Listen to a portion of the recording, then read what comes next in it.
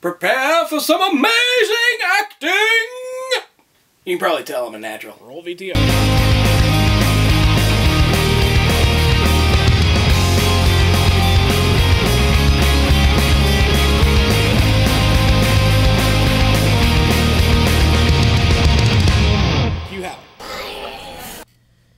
I don't have to tell you things are bad. Everybody knows things are bad. It's a depression. Everybody's out of work or scared of losing their job. The dollar buys a nickel's worth. Banks are going bust. Shopkeepers keep a gun under the counter. Punks are running wild in the street. And there's no one anywhere that seems to know what to do. And there's no end to it. We know that our air is unfit to breathe and our food is unfit to eat.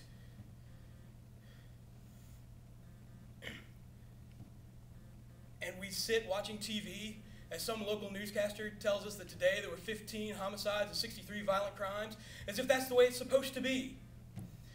It's like everything everywhere is going crazy. We know things are bad, worse than bad. We sit at home watching TV as the world around us is getting smaller. And we think, please, at least leave us alone in our living rooms.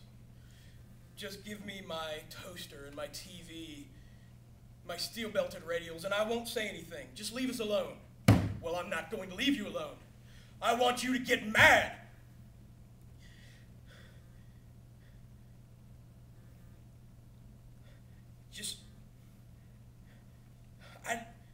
I don't want you to protest. And I don't want you to riot. I don't want you to write to your congressman because I wouldn't know what to tell you to write.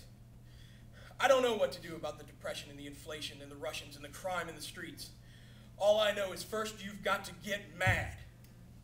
You've got to say, I'm a human being, God damn it. My life has value. So I want you to get up now. I want all of you to get up out of your chairs. I want you to get up and go to your windows. Open your window. Stick your head out and yell, I'm as mad as hell and I'm not going to take this anymore. I want you to get up. Get up and go to your windows.